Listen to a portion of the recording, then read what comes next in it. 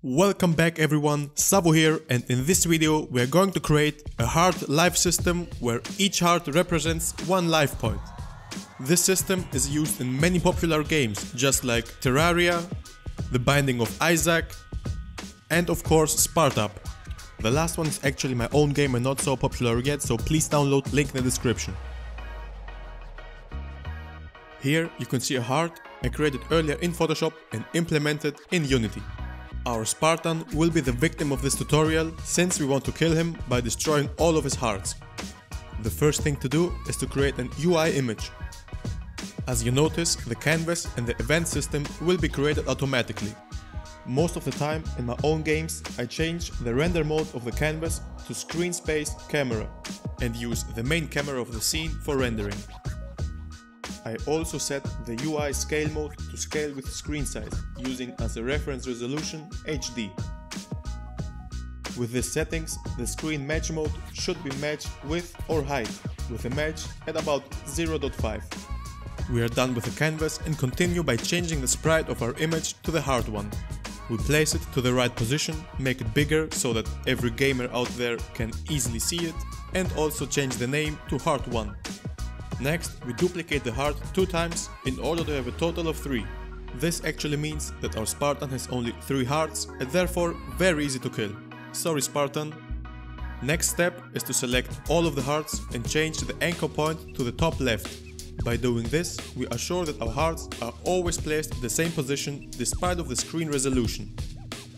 Now that our scene is set up, we create a new C# script and name it heart system. We will need a public gameObjectArray for all of our hearts and a public integer value that will represent our life. An easy way to reduce our life is to create a public function, for example take damage, which will take an integer argument.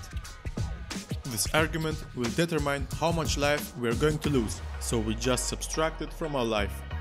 Now in the update function we need to check with an if-else statement the value of our life. With if-else statement like this, always remember to start with the lowest value.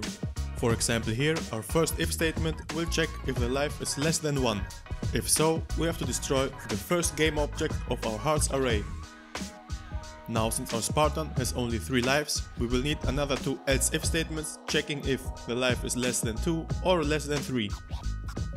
In each case, we just destroy the next heart of the game object array. Back in Unity, I will drag the script to our Spartan and change the size and the life variables both to 3, filling in the array with all of the hearts. With this done, we create an UI button using the onClick event in order to call the take damage function.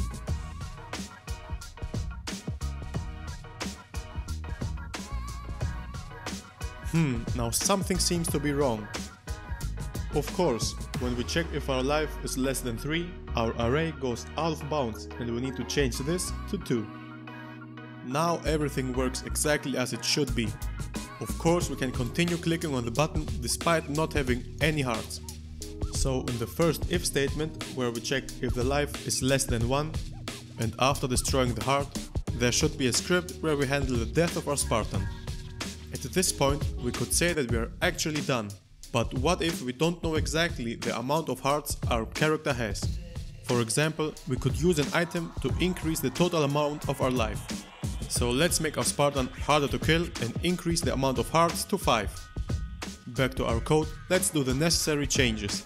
First of all, we have to delete everything in the update function and create a new private bool named dead. Now this time, everything happens inside of the take damage function. First, we reduce our life value and destroy the heart of our hearts array that is pointed with the new value of our life variable. Let me explain. Let's say that our total life is equal to 3. This means that we can access our game object array with the values 0, 1 and 2. Next, we take 1 damage, so the new value of our life will be 2. This means that we are going to destroy the heart that's placed inside of the cell with an indicator of 2. This heart is actually the first one starting from right to the left. Next time we take damage, our life will be reduced to 1, so we are going to destroy the heart that's placed on the array at the position 1. And at last, when our life is reduced to 0, we just destroy the last heart at the position 0 of our array. Now with that explained, we need to have another if statement where we check if the life is less than 1, and if so, we change the dead bool variable to true. This boolean will be checked inside of the update function, and if it's true, we need a set dead code in order to kill our poor Spartan and pop up the game over scene. Now, since we don't want to set our maximum life manually, we will make it inside of the start function equal to the hearts.length, which is the length of the array containing all of the hearts. Okay, now back in Unity, let's add the 2 remaining hearts to our array. Very nice! As you can see, every time we click on the damage button, 1 heart will be removed. The problem is that when we click another time on the button when no heart is left, we will get an error. But this has a very simple fix. We just execute everything that's done inside of the take damage function only if our life is greater or equal to 1. Let's also make it more obvious whenever we die by adding a new debug log text inside of the update function. Now we are done, and you can see that our hearts are destroyed one by one, and at the last one we get the notification that we are dead. Of course, you can change how the hearts are destroyed by adding some particle effects or animations to create the effect that the heart is ripped apart. And with that said, if you enjoyed the video, smash the subscribe button, and if not, smash it harder. Thanks for watching, and I'll see you next time. Ciao!